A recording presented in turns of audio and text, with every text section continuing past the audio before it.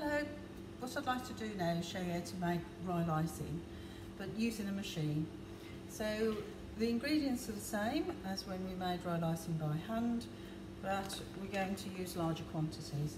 So I've got some silver spoon icing sugar, and I've just opened it, and it's very fine. It hasn't been stored very long, so I know I don't need to sieve it because it's lump free. The quantity is 3 kilo bag. I'm also going to use an egg white substitute, in this case Mary White, and I'm going to use 75 grams. So 75 grams of Mary White to 3 kilo bag of icing sugar. The water I will need is 500 millilitres, and that can be weighed or measured in a jug.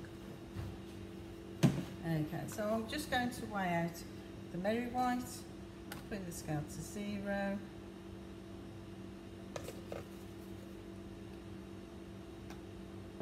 And weighing out 75 grams. Now, of course, it depends on how much royal icing you need to the quantity. But this quantity will be very suitable for a smaller mixing bowl. Still using the Hobart, but a smaller mixing bowl.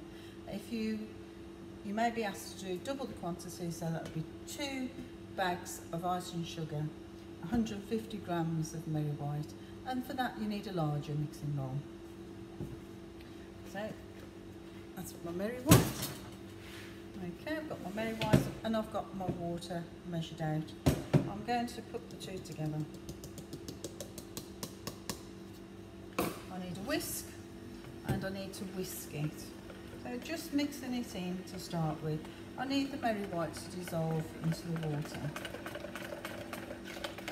Now ideally, I would leave this to stand for 15 minutes for it to be totally dissolved.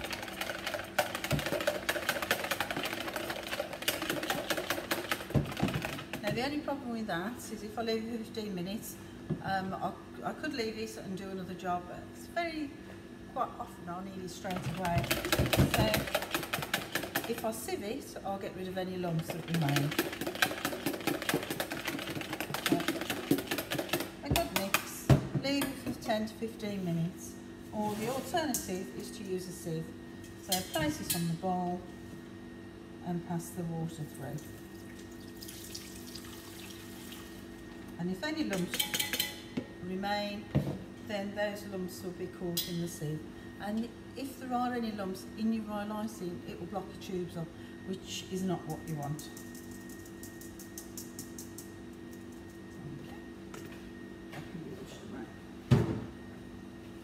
So I've got my icing sugar. As I said, I've only just opened it. It's nice fine icing sugar, so I don't need to sieve it. If I was using a bag of icing sugar that's been open a while, I'd definitely sieve it, just to prevent those little bits of lumps. Now when you do tip it into here, to the mixing bowl, you want to cause the least cloud of icing sugar as possible. So just take it in your hand, so I'm just taking it in my hand, tip it in the bowl, I'm still holding it, and then just very slowly let the icing sugar come out. And that's the best way to cause the least cloud of icing sugar, which obviously you'll be breathing in. So that can go for this. Now, if you can see, the icing sugar's there, Mary White and mixed in with the water's there as well. Now the only problem is if I put this in the machine straight away, all that icing sugar will fly up everywhere, and it's not going to look very good. So I'm just going to mix it just by hand a little bit until the icing sugar's a little bit mixed in with the liquid.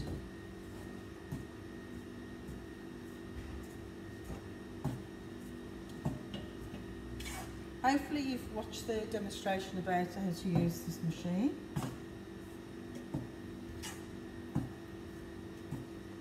Okay, so you can see there, it started to mix through. I'm looking for this part of the machine, and that's going in the hole here. So pop that in first and then just sit it down. Give it a little shake to make sure it's not moving. The tool that I'm using on this machine is a beater. You would not use a whisk for making royal icing. If you put a whisk on, too much air would be incorporated into the royal icing, and then it would be difficult to pipe with, it would be difficult to use. So it's definitely a flat beater. Place it on. Make sure the guards are cross. Helps if you switch it on. Check with timing. We need 6 minutes. So 6 minutes should give us some nice royal icing. And always check the speed. Before you turn the machine on, check the speed. Always throughout making royal icing is speed 1. Never be tempted to move to speed 2. And then that should work.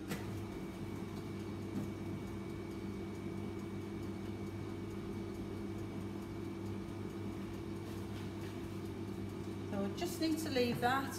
I will check it after 6 minutes to see if the consistency is right.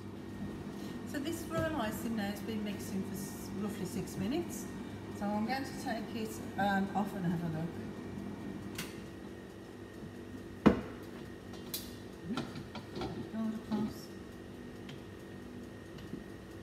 So I'm looking for a consistency called peak consistency, piping consistency.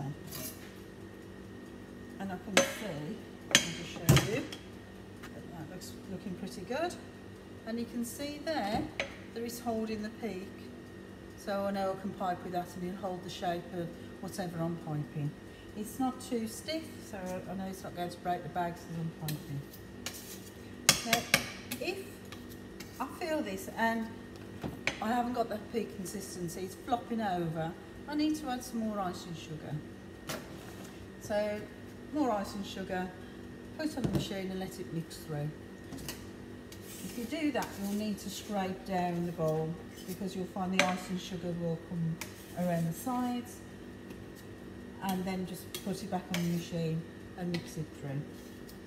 If the royal icing feels a bit stiff, then you can add a little bit more of the powdered egg white mixed in with the water. Just a touch, and that'll help you get the right consistency. You really need to feel the consistency of the royal icing. It needs to be the right consistency for the job you're doing. And this is going to be used for piping, so this is perfect. So once I've made the royal icing, I need to leave it covered so that it doesn't dry out. So scrape down any royal icing you've got around the edge. You need cling film. Cling film the royal icing. And then put a damp, and I've just dampened that. I've put it under the tap and made it quite damp. That can go over the top. If I'm not going to use this today and I was going to use it perhaps tomorrow, I would then cover that again in cling film, and that would just stop the cloth drying out. And I'd actually put a plastic bag over it.